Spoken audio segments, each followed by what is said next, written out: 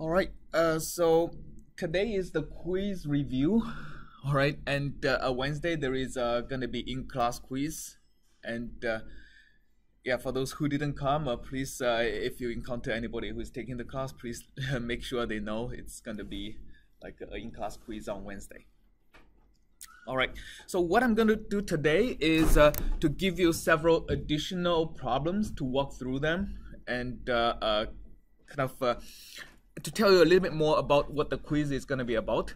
So the problems I'm going to cover today in combination with the like self-exercise problems I posted I think 2 weeks ago, and combined with the homework problems you already solved. Those are probably the best review materials you have for the quiz. All right, so what's going to be covered in the quiz is pretty much the entire module 1 and 2. So first of all, we went through the fundamentals of aerodynamics, and one of the most important thing is using Bernoulli's principle, right? So we went through this incompressibility, basically how to when to use Bernoulli's principle, and computing the pressure out of a velocity field, and also integrating them to compute forces and moments are yeah, one of the things we may test in quiz 1. And also another important part of what we're going to be covering is a flow around the airplanes and the lifting line, right? So being able to compute the flow field induced by vortices and adding them up using the principle of superposition. It's a big part of the quiz. And finally, the flow over airfoils and thin airfoil theory.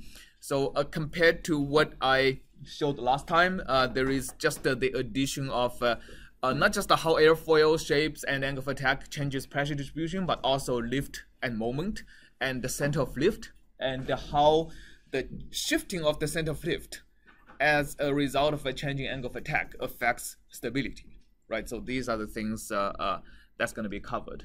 So today I'm going to walk through one example for each, and in the quiz we are not going to be able to test all 3 problems because each problem might be pretty long, right? So yeah, so what you're going to see today is going to be a lot more than what's actually going to be in the quiz, but today I'm going to be walking through 3 examples, right? All of them are possible to appear in the quiz. Okay, so first of all, we have the single vortex model of a wing. So the problem is that a very simple model of the flow field around the lifting airfoil is the free stream speed of u infinity aligned in the x-axis. So the free stream is going in the positive x-axis, plus a single vortex of circulation gamma in the clockwise direction. Actually, I wouldn't say in the clockwise direction, just a vortex of circulation gamma centered at the quarter chord of the airfoil, right? Assume that the airfoil is in the xz plane and the quarter chord is actually located at the origin, and we enforce the cutter condition so that at the trailing edge of the airfoil, okay, there is no flow in the direction orthogonal to the chord of length c. Yes? Usually seen it stated as like the flow has to be parallel, like there's only x hat component to the flow. That's right. The trailing edge. Yeah. I've also seen it written as the vorticity being 0 at the trailing edge. Yeah. But those are the same thing. Yeah, those are depend on the level of modeling fidelity. They are similar things, but not exactly the same thing. Right, so here I'm using a low fidelity model to model the flow field, right? So there is not even any vorticity at the trailing edge. So as a result, what I can enforce is that the direction of the flow is aligned with the airfoil, right? So there is no flow in the orthogonal direction. But in the higher fidelity model, if I have vorticity distribution around the entire airfoil, right? Then I can enforce that the vorticity at the trailing edge needs to be 0, because otherwise the vorticity exactly at the trailing edge is going to be inducing a very large velocity in the direction orthogonal to the airfoil. Yeah. Okay. Right. So in this case, we just use a single vortex model, right? And basically, the first question is when the airfoil is at an angle of attack of alpha, what is going to be the circulation of the vortex in order to enforce the cut condition? So basically, this is saying that, okay, we know the quarter chord is at the origin, right? So this is the origin, and the chord is of length c. So there is a quarter c ahead of the origin, and 3/4 c downstream of the origin, and the entire thing is at an angle of attack of alpha, right? And the free stream we know is u infinity in this direction. So if you don't have any vortex sitting at the quarter chord, the velocity at the trailing edge is just u infinity, and it does have a component, right? Unless the angle of attack is 0, then the free stream is going to have a component orthogonal to the airfoil itself, right? And how big is the velocity component? If we decompose the u infinity into the direction aligned with the airfoil and orthogonal to the airfoil, what is the orthogonal component?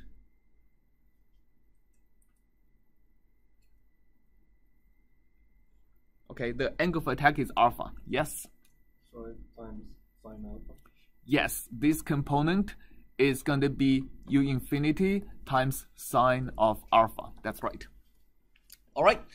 Now we add the vortex to exactly cancel that component, right? So that vortex, of course, we know has to be in this direction so that the velocity induced from the vortex is going to be exactly canceling, right?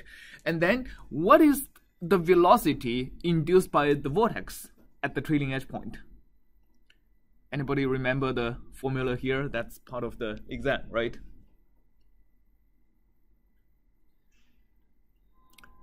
So the formula is actually different in 2 dimensions and 3 dimensions. This is actually the simpler version in 2 dimensions, right?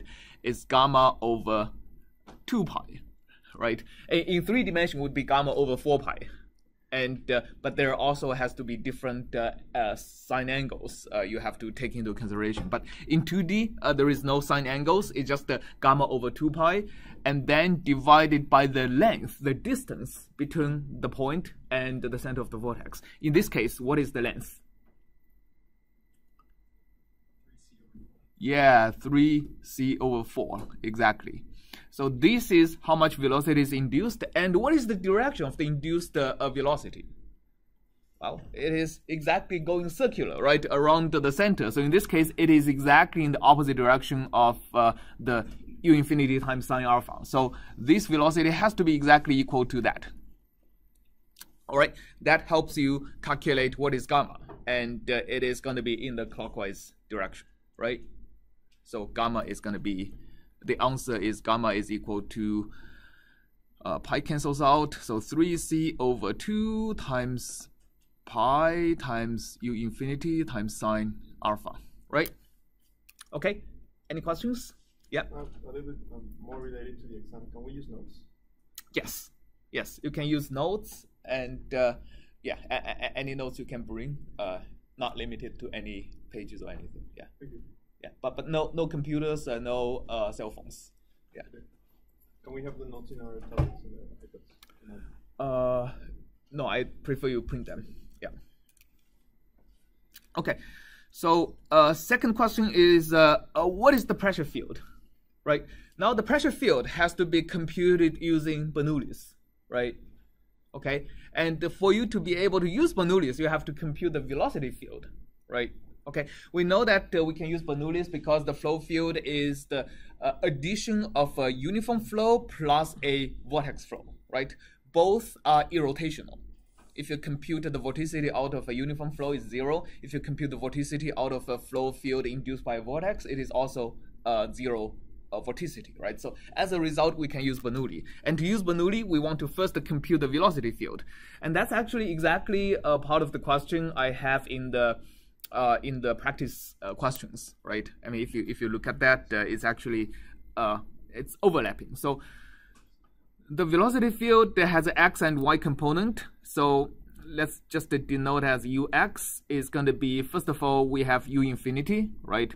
And then plus what's induced by the vortex is going to be gamma divided. I ask you to compute the p as a function of x and z, right? So it is effectively gamma over 2 pi r, but because we asked x and z, so the magnitude is going to be 2 pi divided by square root of x squared plus z squared, right?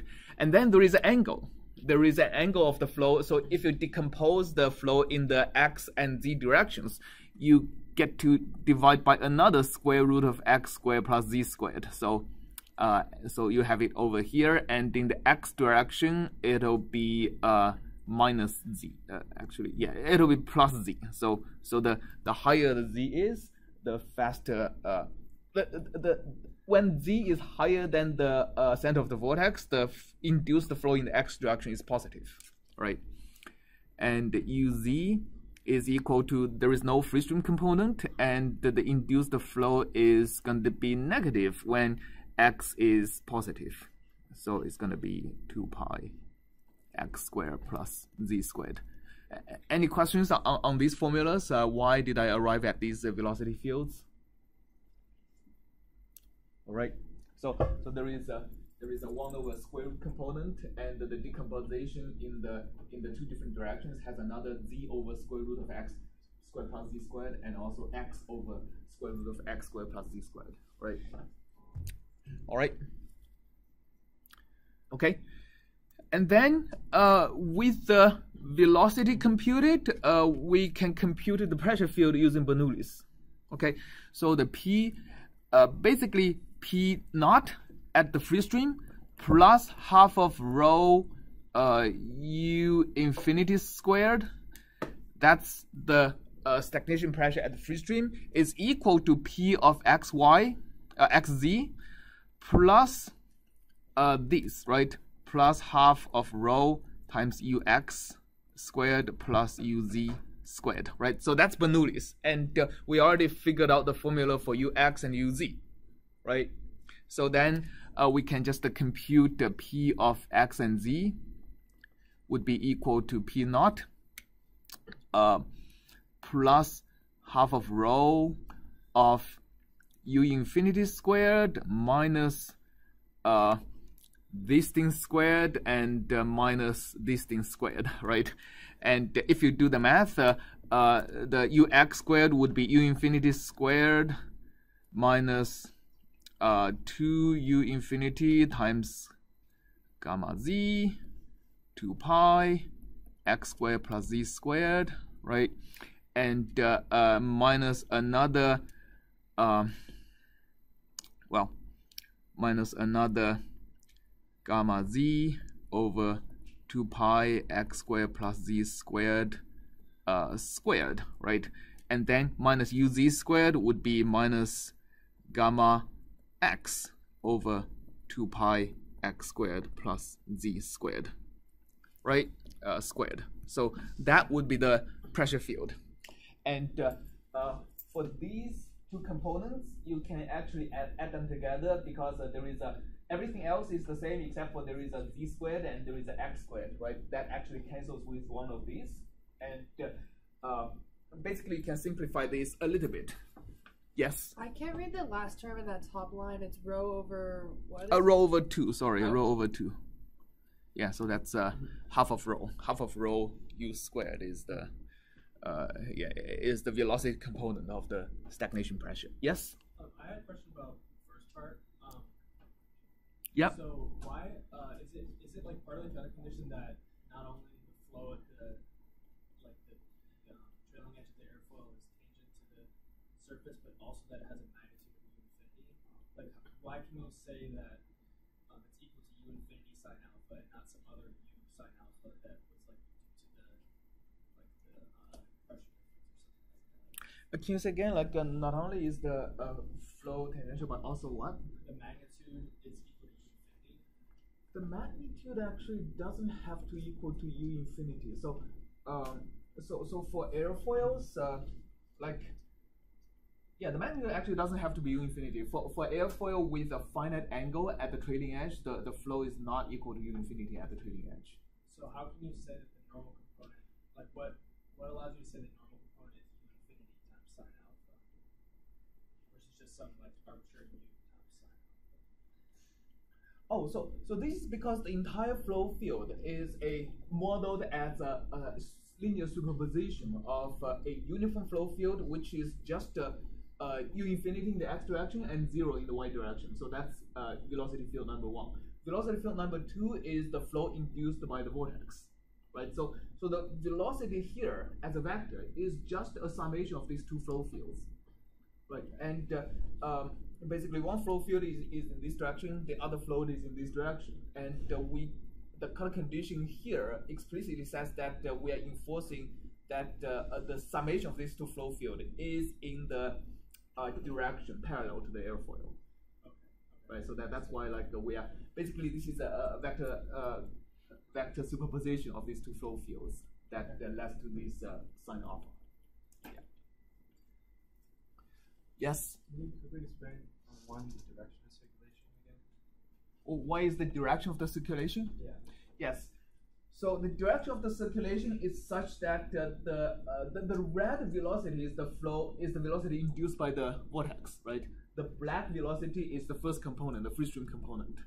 Basically, the summation of them has to be tangential to this direction. So I basically change my coordinate so that we are analyzing a coordinate that is along the airfoil and orthogonal to the airfoil.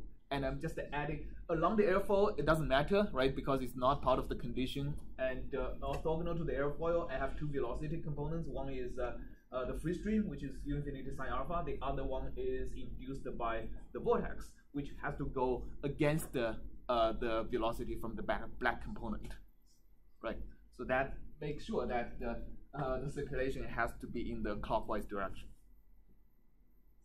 Yeah, so that induces this red velocity. All right. Okay, other questions before I go on to integrating the pressure? All right, so now the next question is basically integrating the pressure, right, to get the total pressure force per unit span on the control volume. So here I'm drawing a control volume of radius r, right? And essentially what I need to do is to integrate this pressure field multiplied by a unit normal on this control volume. So the unit normal is going to be having a direction of x over square root of x squared plus z squared and z over squared plus z squared. So that's my unit normal of the control volume, right? Okay, so if you so that's my n. So if you multiply p with n,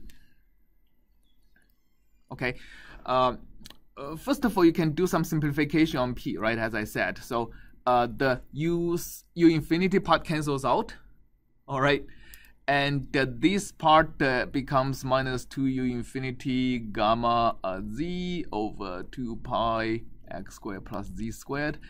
And the third part, as I said, the z squared plus x squares, they combine to cancel with part of this x squared plus z squared. So it's only, so what I want to say is it's just a function of r, right?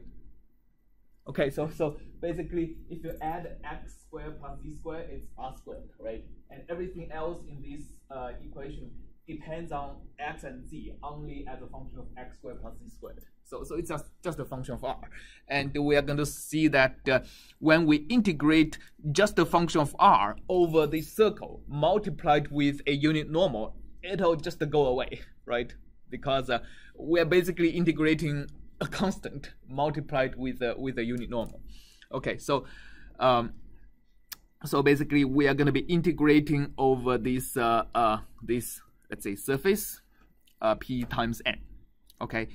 And first of all, the p0 term cancels out because we are integrating over closed contour, right? And we are multiplied with a unit normal. So any constant multiplied with a unit normal integrating over closed surface, it goes to 0, right? And also this one is essentially a constant because it's a function of r, and over this surface we have constant r, so both terms goes away. The only thing we have is this minus 2 and 2 cancels, rho u infinity gamma z over 2 pi x squared plus z squared times the surface, right, ds.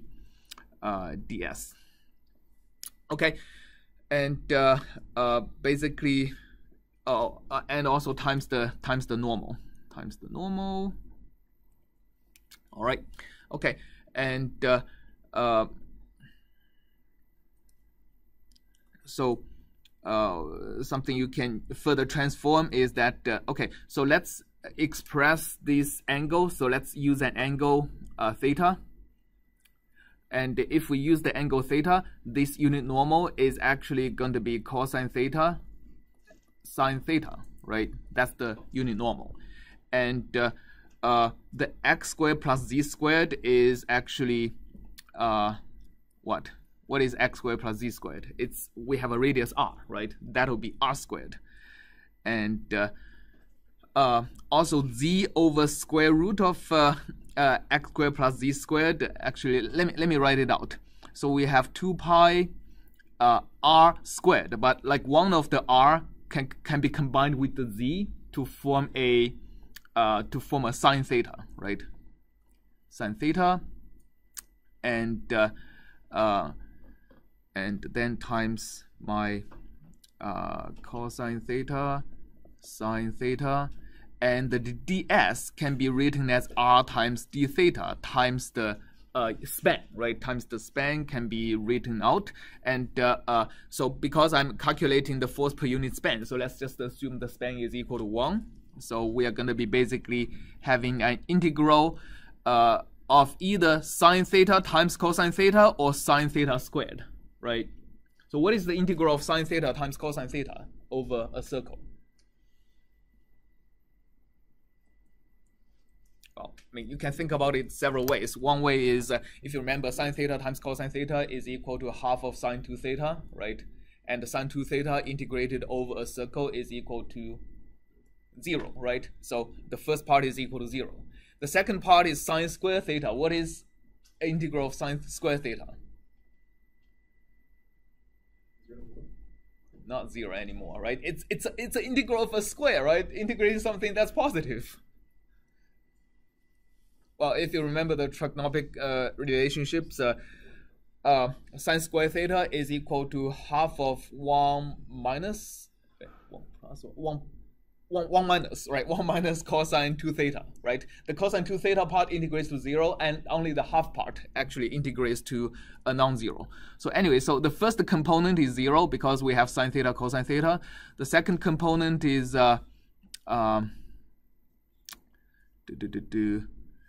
minus this gamma, and okay, so this is from 0 to 2 pi, right? And the second part is we have r 2 pi, and we have another r. The r actually cancels out.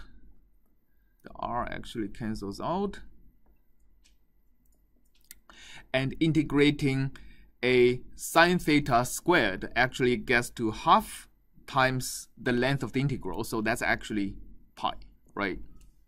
Okay, so that's 0 minus rho u infinity gamma over 2. So that's the pressure integral. All right.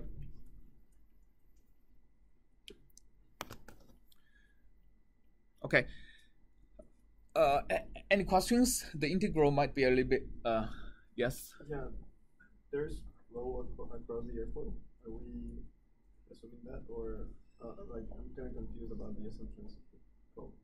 So we enforce the color condition at the trailing edge, but yeah, not necessarily at the whole airfoil. Yeah, not at the whole airfoil, okay. Right? So as I said, this is a very simple model of the flow around an airfoil. It is not a good model of the flow through the airfoil. Okay. Right? Yeah. Okay. Yeah. You have a question?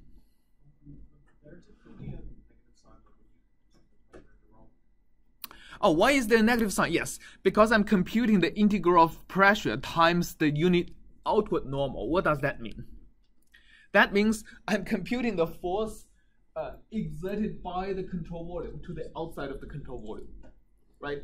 So the actual answer of what is the pressure force on this control volume should be the negative of what I computed over here, right?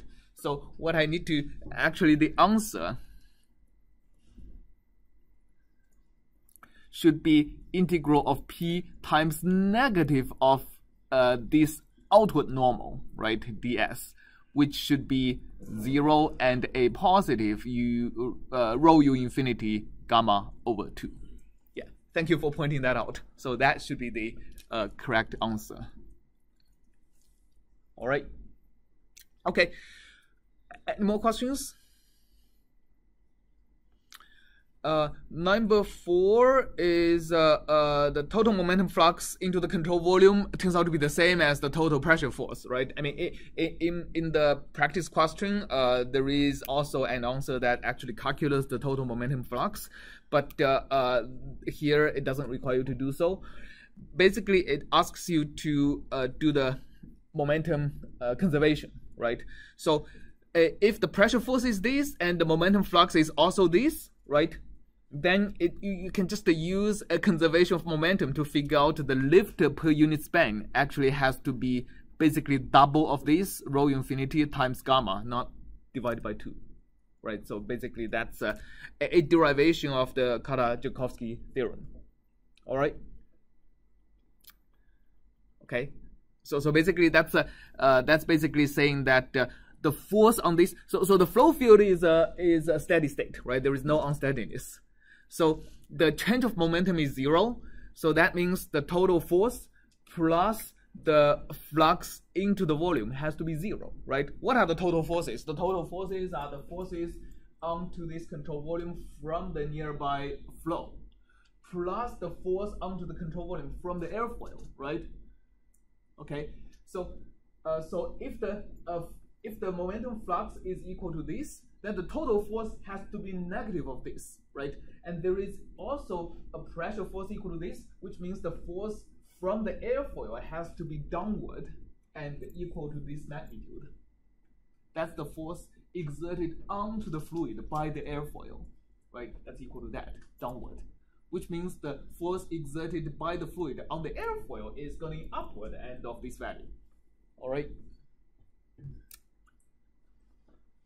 Okay, make sense? Yes? Why do it differ by a factor of 2? Oh, this is because I said that there is also a momentum flux, right? So let me just write out. The total momentum flux is equal to rho u infinity gamma over 2, right? Oh, I see. So that has to be equal to is equal to the previous answer, right? Plus force by airfoil, right?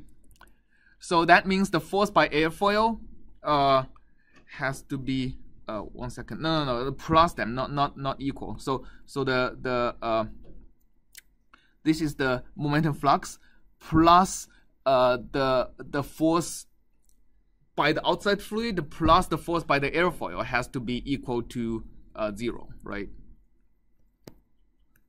That's equal to 0. That means the force by the airfoil has to be negative of rho u infinity gamma, right? And which means the force on the airfoil is going to be positive rho u infinity gamma. Okay. Okay. So finally, it asks you to plug in this gamma, right? And the lift is going to be, so lift is equal to this. Lift is equal to rho u infinity. Gamma would be this guy, 3 pi over 2 u infinity sine alpha, right? So how does the result differ from thin air flow theory, right? So thin air flow theory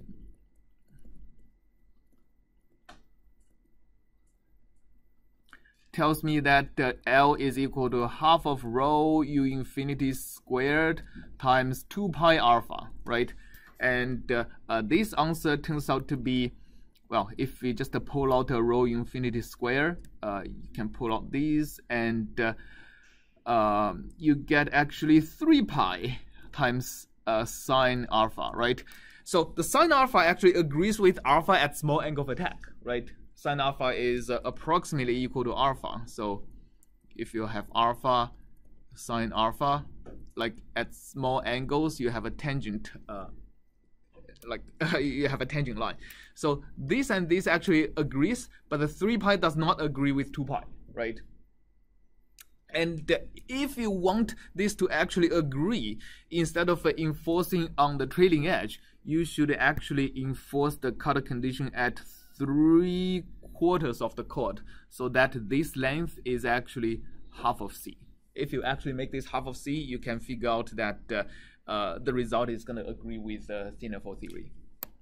All right. Yes? How would you calculate that total momentum flux? Or, like, I mean, I know it's there on the problem, but how would the total momentum flux be that? Yeah, so you calculate the total momentum flux by actually doing another integral, which is very similar to this. So the other integral, the total momentum flux would be an integral of the velocity dot with n, right? Basically the velocity in the normal direction times velocity, and calculated using ds. And you have to plug in velocity, plug in n, and do another integral also using trigonometric relations. So it turns out to be the same. Yes. Would there be any reason that you want to make the thin airfoil theory consistent with that you would want to do the cutter condition at 3C/4 versus the trailing edge, or is that just to show the error by thin airfoil? So there is motivation because this model, right? If we want to use this model is a lower fidelity model than thin airfoil theory, right? So it does make sense to have some kind of an empirical adjustment to this theory so that it fits a higher fidelity model like thin airfoil theory. Yeah. Okay. Right. That's actually a lot of lifting line theory code enforces the cutter condition at 3/4 of the chord. Okay. Let's actually. I might not have time to go through the entirety of the 2 other problems, but first of all, let's consider a single vortex on a swept wing, right? And I'm calculating the induced velocity at the center of the left half of the wing. So this is really a test of using the formula of induced flow, right? The induced flow, especially, let me just write it down. Okay, so first of all, because we are, all these vortices lies on the same xy plane, right?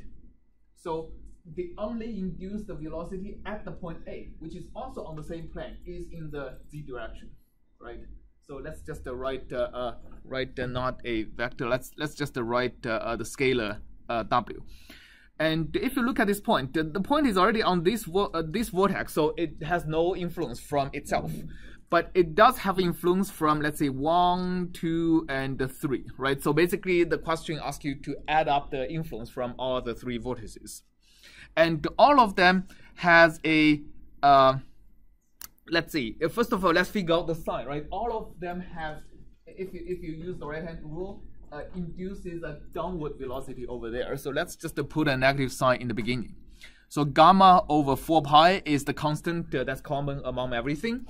And then from term number 1, we have 1 over, first of all, the distance, right? What is the distance from here to here? So we know that this the span is equal to b. So the distance here, actually the length of this is b over square root of 2. So the half of the length, right? Because of the 45 degrees, this is a right angle.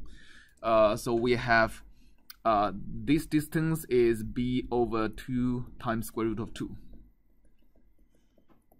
Right? Okay, and we also need the difference between the sine angles. So we have a 0 over here, right? So because it's a right angle, but there is a non-zero sine angle over here. So it's sine of this angle. We get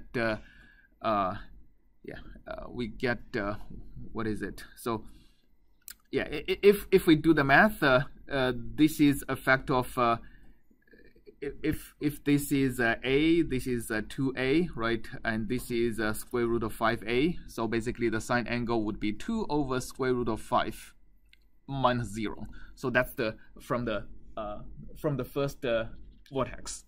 Okay, so let's look at the second and the third vortex.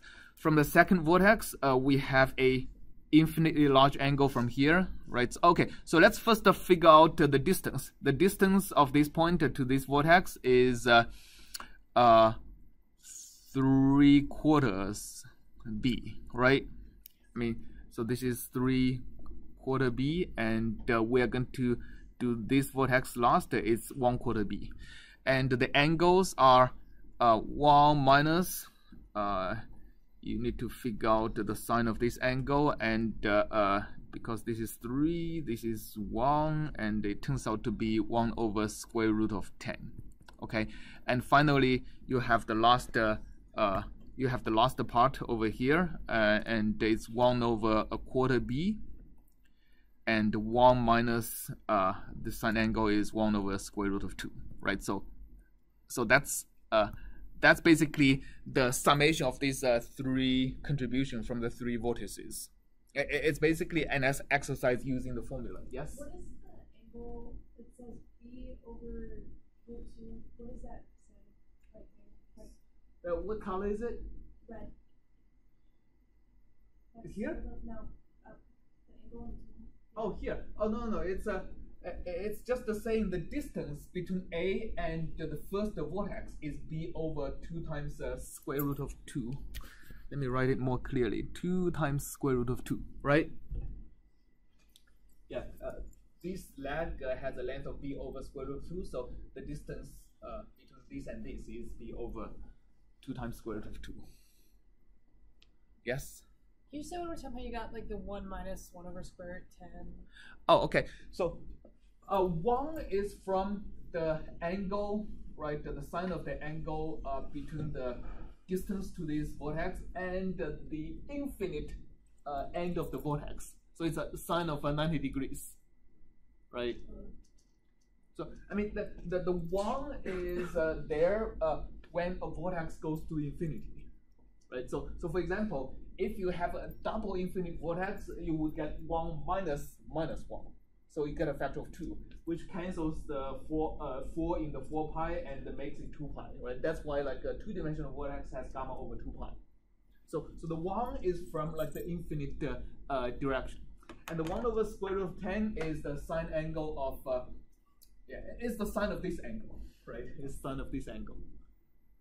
For this angle, you get a factor of 1 by 3 for this triangle. So the hypotenuse would be square root of 10.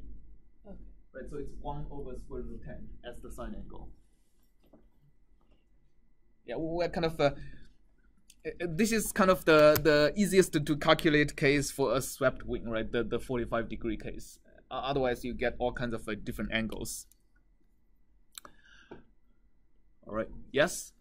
Just to clarify, we're saying that root 5a is the same as square root of 10. It's the same hypotenuse, right? Little n. Yeah. Root 5. Oh yeah. That's right. The root 5a. Yeah. So yes. So basically, if this is a, this would be a over square root of 2, right? So basically, you get 2 different triangles. This triangle has a This triangle has it's a little bit thinner than this triangle, right? And this is actually a square root of 2 smaller than this. Okay, so you've seen the hypotenuse that they share. That has to be the same length, right? Yeah, the hypotenuse they share is the same length, square root of 5 times a, but this side is different, right? I mean, yeah, one's thinner and taller, one's. Yeah. All right. Yes. As far as the angle is concerned, it's that angle would be like upper right of that triangle, but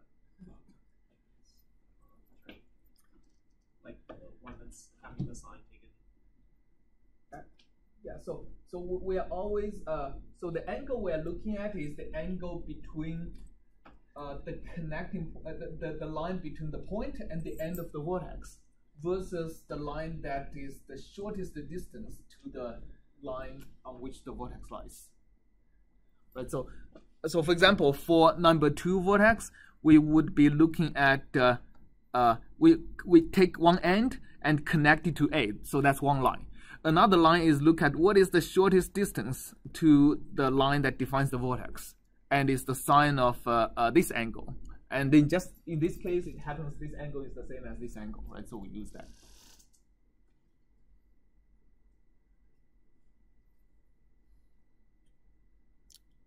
Right. Okay. Okay. So that's the induced velocity.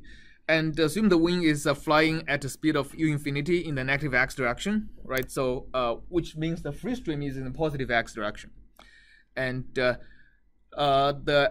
airfoil is at alpha degree angle of attack. So basically, it asks you to take u infinity, right? U infinity, and add this w, which is negative, and yeah, it essentially looks at how is this angle changing the effective angle of attack. So alpha effective is equal to alpha minus arcsine of arctangent of well,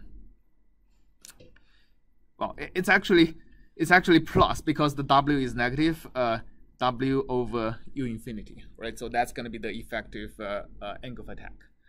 And finally, it asks you to describe, you don't have to solve it, but essentially describe how the circulation gamma can be related to this effective angle of attack, the chord length, and the free stream velocity. So, so this combining this equation with the equation for W is going to get you a closed form that you can solve for this this gamma, right? So if the gamma, we can basically use the thin airfoil theory to predict the lift coefficient, right? And therefore to predict how much lift there is. And we can also use a Kudai-Joukowski theorem to relate that lift you compute from thin airfoil theory to how much circulation you have, how much gamma you have. So that gives you an equation that you can solve for gamma. So basically, it asks you to describe this. I mean, it's describing a procedure that you went through in your homework, right? All right. Okay. So let me go to the last problem. So the last problem is basically like thin airfoil theory and stability. It asks you to consider an airplane with 2 wings, a main wing and a horizontal tail. Okay, and both have the same chord length. And to make the problem simple, we are also saying both of them have the same span, which is not very realistic, but like it makes the calculation a little bit easier. And also the span is much larger than the chord, so that you don't have to consider any 3-dimensional effects. So it's just a 2-dimensional problem. And the distance between the trailing edge of the wing and leading edge of the horizontal tail is 2 times the chord length. So first question is at 0 degrees angle of attack, what is the lift per unit span, right? So basically you just read the lift coefficient and moment coefficients from here, right? So basically the horizontal tail contributes nothing in this case. Okay, and the aerodynamic moment per span, it's basically testing the definition of the lift coefficients and the moment coefficients. You just multiply them with half of rho u infinity squares times c, or c squared if it's the moment. All right. Okay. And what is the center of lift? That basically tests the formula for the center of the lift. Because the because of the horizontal tail doesn't contribute anything, you can just have xc is equal to basically quarter chord. Let's say this is x equal to 0, right? Then it is equal to quarter chord times the chord times cm over cl, right? And both are actually reported over here. Okay, Now, the real meat of the question starts with using thin fold theory. How does the lift and moments change, right, for both of them at 1 degree angle of attack? You have a question? Yeah. After or if the front wing generates a generous lift pushes air downwards, that means that the horizontal tail is an effective angle of attack. Are we not considering that? Right. So we are not considering that because we are saying, okay, we are saying the span is much longer than the chord, right? No, but I mean like only considering to the effects, it will still be at an effective angle of attack if the air is moving downwards at the trailing edge of the front wing, right? Yeah, that's right, and that's a good question. So yeah, I actually should also say that we should neglect the effect, the downwash from the front wing on the rear wing. So, but that's a very good point. In reality, there is actually there is also a downwash that comes from two-dimensional effects. Yeah, that's a good point. Okay, so yeah, if I have this in the quiz, I should also say that ask you to neglect the downwash effect. Yeah, thanks. Okay. Yeah. Let's see. Downwash from the other surface. Okay. Right. Now, basically, in thin fold theory, the moment coefficient does not change, right? And the lift coefficient goes up by 2 pi times 1 degree converted to radian, right? Do make sure you convert the 1 degree to radian before you multiply by 2 pi. So that's how the lift coefficients are going to change. Now, at 1 degree, what is the total lift per span and the total aerodynamic moment around the quarter chord of the wing? So here, this is more of a tricky question because I had a note over here. The moment coefficient of the horizontal tail is defined at its own quarter chord, not the quarter chord of the wing, right? So, but here I'm asking the total moment around the quarter chord of the front wing. So basically, you have to consider. Okay, so we get a moment from the front wing itself, right? On the hind wing, there is a lift. And there is no moment around its own quarter chord. But this lift, which you can calculate from the 1 degree times 2 pi, right, this lift does have a moment around the quarter chord of the front wing. And the moment lag is actually 3c, right? So basically, not only you have to consider the moment from the front wing, you also have to add the moment from the horizontal stabilizer. All right, with basically multiplying the lift of the horizontal stabilizer by a moment arm of 3c, right? Is it clear why we have to add that component? Okay, all right, and right. Finally, it asks you to recalculate the center of lift at 1 degree angle of attack using the new moment and the basically new total moment and the new total lift, right? And compare with this center of lift and figure out, okay, is this system stable or not stable? All right, is it clear? I don't have time to work through this with numbers, but is it clear what? Yes. Yeah, pretty clear overall. I guess my one question would be: when you get the moment coefficients again, do you still renormalize like with respect to all one chord length? I guess. Yes. Yeah. It asks you the lift and moment coefficient of the wing and the horizontal tail individually, right? And in problem 4, then we combine them together, right? In problem 4, we are no longer asking for coefficients, but the total moment and the lift. Yeah? I would just ask, would it be possible that you could work this out and post it so we could review it before the exam? Okay, sure. Yeah. Okay. Yeah. Yeah, I'll do that. Other questions? Okay, so I'm going to be having an office hour downstairs. You can keep asking any questions. All right. Cool.